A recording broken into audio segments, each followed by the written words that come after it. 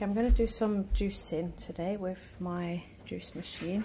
So before I got this one, I did a lot of research, and this one puts out a really high volume of dry pulp, so it's literally getting all the goodness out of the fruit. I'll show you now. So we've got beetroot, celery, a little bit of ginger, pear, 2 apples and a peach. That should make quite a tasty juice. So we're going to put the juicer on now.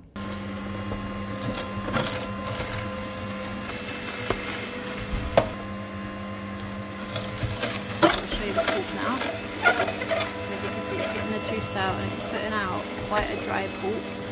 So considering celery is a very wet, it's a very moist item, it's coming out really dry, the pulp, and it's getting the juice there. Just push it in, it brings out the juice. Add some beetroot. Obviously that's going to change the colour of the juice now. But this basically gets all the juice out for us, so we're going to do a few more.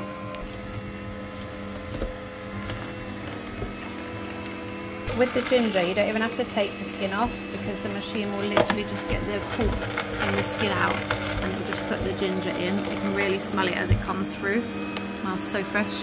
So this is how much juice we've got out of that plate of fruit and things. This is all the dry pulp. Again, as you can see, it is really dry, the pulp, so it's literally, that hasn't even left juice on my finger, it's literally drained all the juice out.